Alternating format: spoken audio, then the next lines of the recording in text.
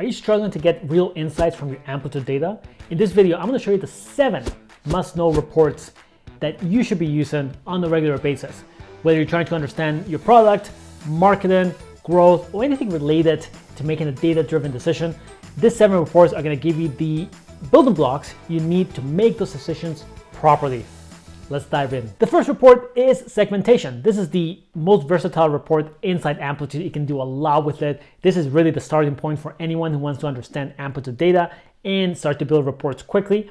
Now I'm here in an Amplitude demo account. This is a media streaming product. So imagine something like a Spotify or like an Apple Music. So those are kind of the events we're going to see here.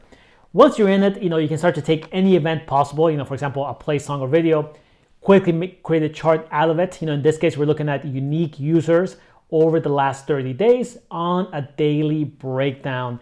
And we're gonna see this usage here that seems quite consistent, you might say. It kind of increases during the weekdays and kind of decreases during the weekends. From here though, there's a lot of things we can do, right? This report has a lot of depth. We can perhaps look at the event totals instead of just unique users, maybe the average times the users are firing this event, maybe the frequency. We can of course start to do group buys, which kind of breaks down the event for us. For example, there's a genre type property in this event. So we can kind of see this data. We can perhaps see in a slightly different format, like a star chart, or perhaps like a horizontal bar might make the most sense here, right? Absolute numbers versus relative numbers to each other. Change the date ranges. Some charts have the ability to do comparisons to a previous period, like the previous 30 days. And there's some anomaly or forecast that you can do if you have that product available for Amplitude. And of course, once you're here, you can export all of this into a CSV or save it into a dashboard. Lots of things you can do in a single place.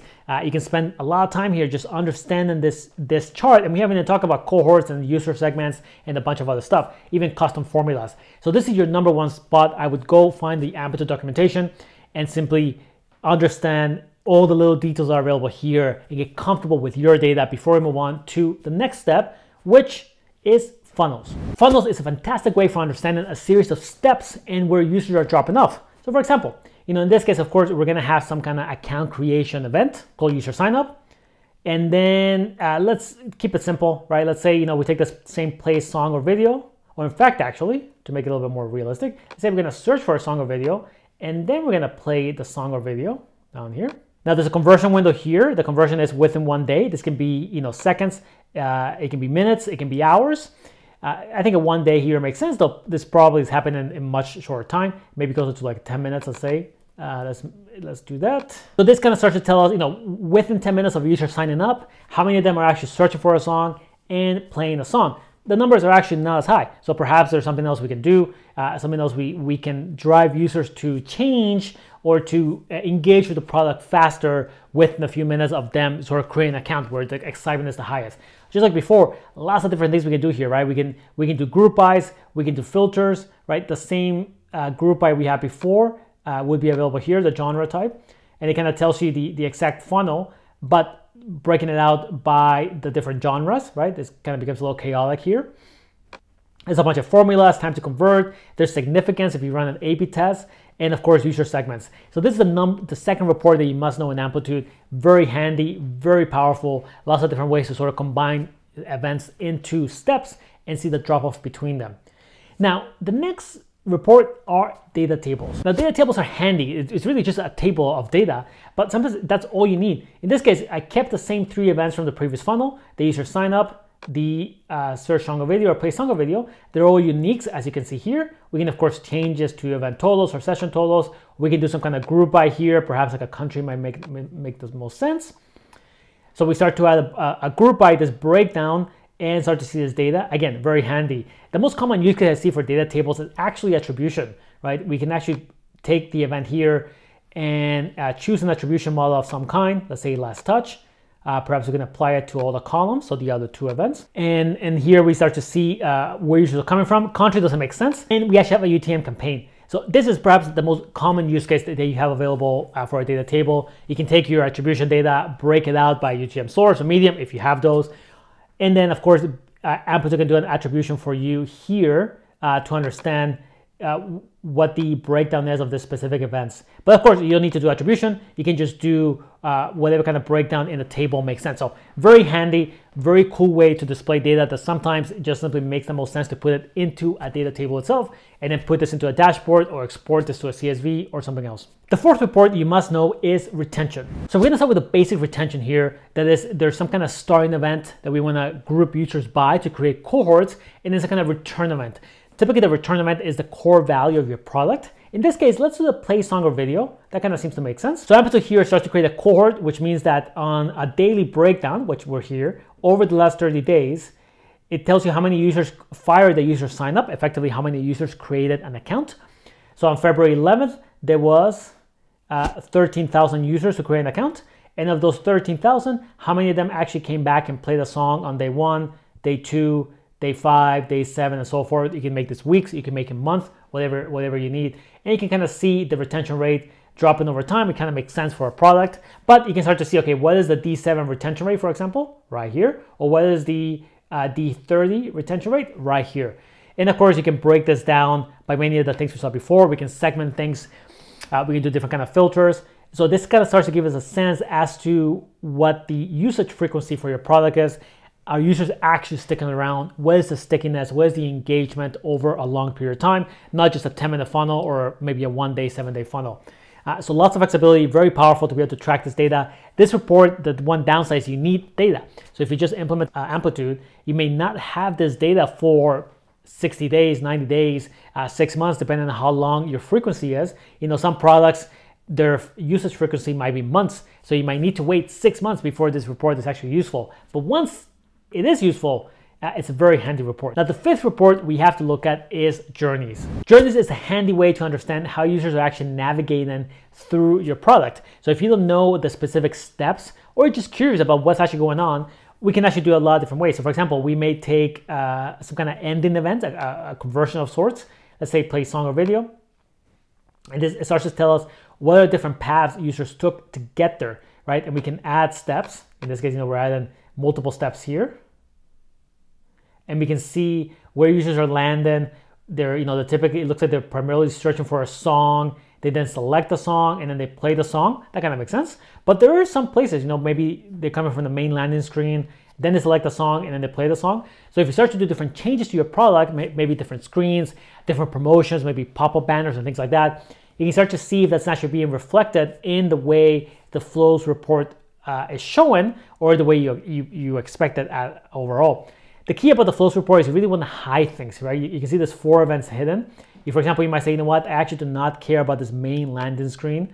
So we're actually going to hide it, main landing screen here.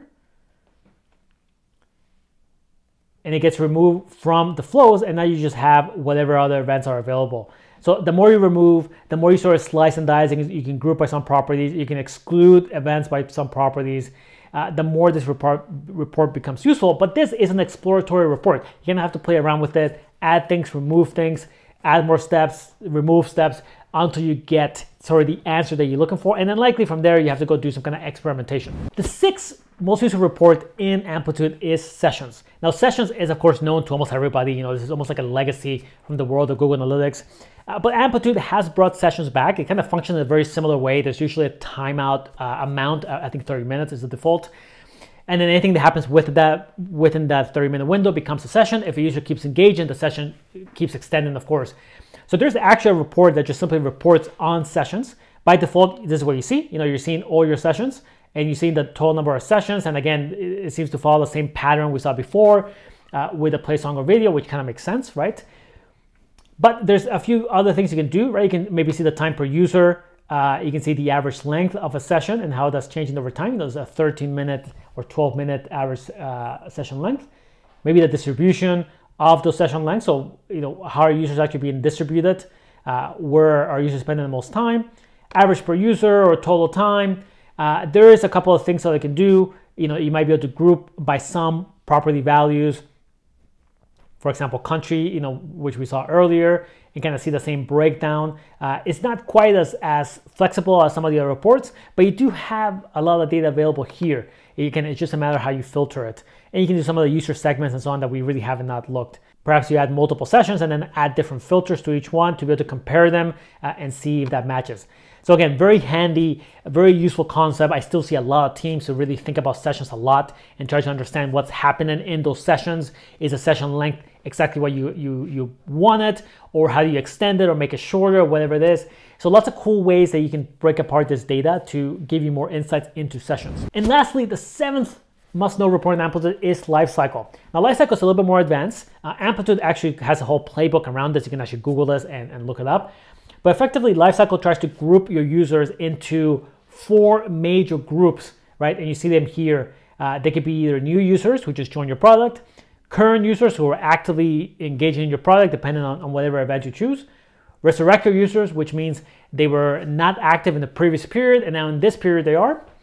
And there is one more, dormant users right here, users who are not active. So the key here is that you have to choose an event that makes sense. In this case, I think a play, song, or video actually perhaps is the most useful event here. You need an event that actually showcases the value of your product. Simply opening the app or logging in is typically not enough. But playing a song or video makes sense for a streaming product here of this demo data set.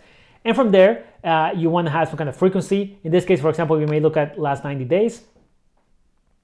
And the usage interval, the product usage is every 7 days, which again, I think that makes sense for this kind of product. Your usage interval, of course, might be weeks or months. You cannot decide that. And then from there, it kind of tells you over those, each of those 7-day periods, what is the breakdown of those users. Let's actually make this a little bit smaller so we can, a little bit more easier to read. So it shows you how many of them are resurrected users who were not active in the previous 7 days, how many of them are current users, how many of them are new users, and then dormant, and so on. And what you're trying to figure out here over time is, are these numbers actually changing? Or are you having a larger amount of dormant users, a smaller amount of new users, a smaller amount of current users, and so forth? And you can see as you try different tactics, communication messages, in-app notifications, push, changes to product, is this changing overall? Is this actually becoming better or worse? Then you also have this pulse ratio, which I find quite handy. The pulse ratio is typically just a formula that takes the different users. Generally speaking, if you have a pulse over 1, it means the product is growing. If it's lower than 1, it means it's not growing. Of course, you can see here that here is under 1. So during this 7-day period, the product did not grow. But in this one, it did. A pulse ratio might actually make more sense over a long-term period like this. You can see that generally this product, demo data, is growing somewhat, but perhaps not as much as we might like. And it might be closer to stagnation if possible. So lifecycle is very handy, but again, you want to understand the definitions for each of those groups, really have the right events, play around until you have the right product usage interval, do any other kind of filters that you might care about. But once you have this chart, it becomes a very cool way to understand what's going on with the user base at a high level and be able to plot this out over multiple months and see if you're actually truly growing and not caught up in the small weeds that may happen if you're only looking at the other reports. Now that you know the 7 must-know reports in Amplitude, you must have the right building blocks, which are the events, event properties, and user properties in Amplitude. This next video is actually going to show you everything you need to know about the Amplitude implementation process. Even if you already implemented Amplitude, highly recommend you check it out. There might be a few sections that might be relevant to you if you don't think you're getting enough value out of your insights and the data that you have in Amplitude. So highly check out this video. It will cover tracking plans, SDKs, technical details, and much more. My name is Ruben Ugarte, and I'll see you in the next video.